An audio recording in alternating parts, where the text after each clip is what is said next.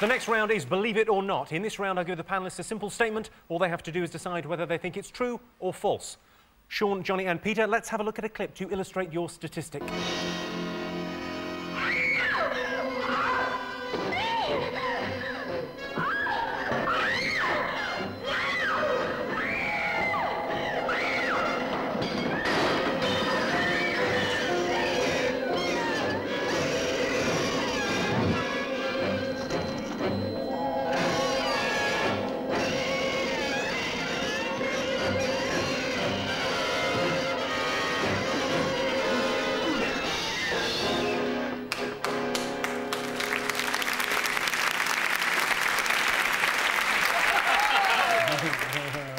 That was from the 1957 B-movie The Brain from Planet Arus. Your related statistic is as follows. 72% of Americans believe that in a war with creatures from another planet, America would triumph. True or false? Independence Day, America won. Yeah. War of the Worlds, America won. Yeah. Planet of the Apes, America didn't win. So I think if those documentaries are anything to go by, then 2 out of 3 sounds you know my problem with Independence Day? What? They won with a laptop, yeah? Yeah? They managed to hack into the alien computer and bring down the spacecraft. I can't get my laptop to interface with the printer. Good luck with finding a SCART league for the ball. My problem with War of the Worlds was there was no way to stop these aliens, and then suddenly they all just get a cold and they die. So that's the only way you beat them, though, isn't it? Like in the Triffids, they don't use conventional weapons, it's seawater. And I think the way to obviously beat aliens isn't with, like, normal weapons, is when they come down, it's on a lovely big buffet, right? It's all dodgy prawns, mussels that haven't opened properly, put a bit of chilli in the tiramisu. I think it's true. I think it's terrifying, but it's true. I think the Sorry, alarming thing Peter, about can I just clarify? Aliens are not coming, they're not on their way. It's just a story. It's like, it's like a what if.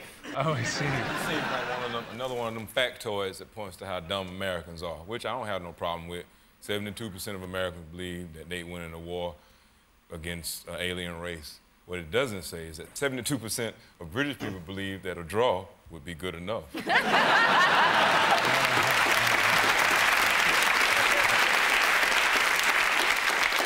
Sean, what do you think, true or false? What you're saying is, are Americans thick? Yes, they are. Thick as pig shit. Reg? I hate being put in a position to defend America, so I won't.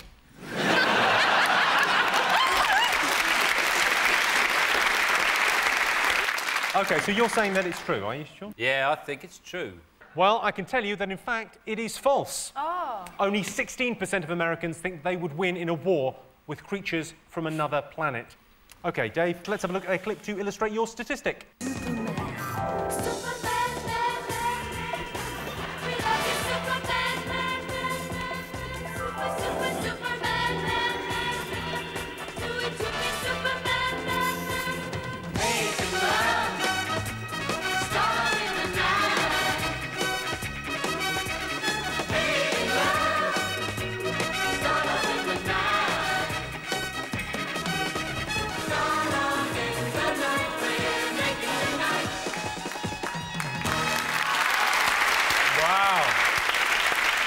Hey, that new Superman film looks amazing, doesn't it? That was the Star Love Dancers there. Here is your related statistic. 55% of women say they've asked a man to dance to try and work out if he'd be good in bed. True or false? I think it's false. 2 words, Michael Flatley. He can dance, he'd be shit in bed, wouldn't he? Why? He never uses his arms, does he? So there'd be no foreplay, then he'd kick the shit out of you, wouldn't he?